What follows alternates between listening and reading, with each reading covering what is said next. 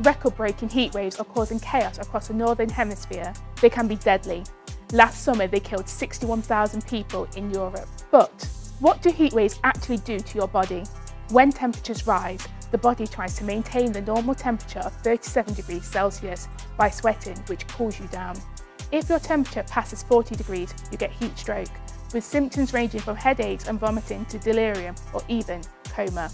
While avoiding the sun is essential, high overnight temperatures are also dangerous because they don't give your body a chance to recover. That too can lead to heart attacks and death. And then there's also the wet bulb effect. It measures the combination of heat and humidity. When it is too humid, the sweating process doesn't work properly and overheating is more likely. A wet bulb temperature of 35 degrees can kill a healthy young adult within 6 hours.